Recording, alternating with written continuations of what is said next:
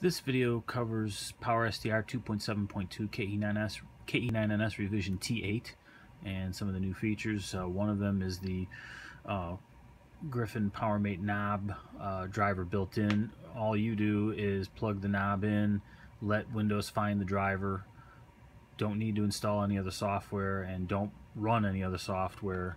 If you plan to activate this, you go into Setup and go to General, User Interface, and this is also where the DJ console is, right here. PowerMate is right here.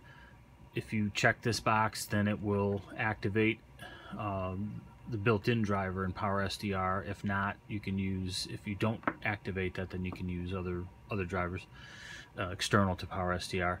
The speed control is just how much resolution in the knob. So the lower the number, if I zero that number, then basically just barely any movement will make it step through, and the step is just based on the tuning step. So when I push the button, it will cycle through a few of the different tuning steps: 250 hertz, 100 hertz, 1 kilohertz, 500 hertz, which is what I normally leave it on. So then as I move it across, then it'll change frequencies. If I change that step, make it bigger, then it doesn't move quite as fast, but it moves at that same 500 hertz step. So that's what that feature does. The other feature is the BandStack. A long time ago I added these indicators here, so this tells you basically you're on the current, you're in index number 4 out of 4. So there's 4 memories in the BandStack for 20, and if I want to add more, there's a little hint window here that I hit the control button and right click on the current band I'm in, and that'll add a new BandStack wherever I'm at. Well, now if you just simply left click on either one of these, it'll open up this little window, and you can always keep it on top if you want.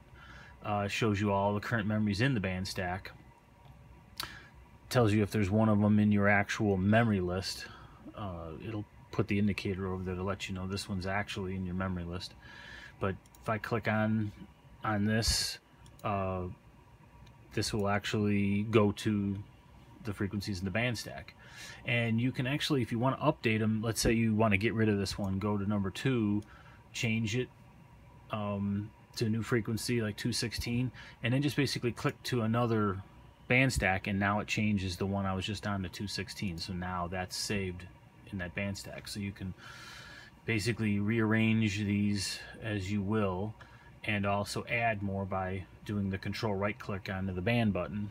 You can add additional BandStacks up to 9. So all your shortwave bands, it'll show you all the different ones you got, all the different BandStack memories you've got, and all the different shortwave bands, all the different HF bands. So that's it for T8.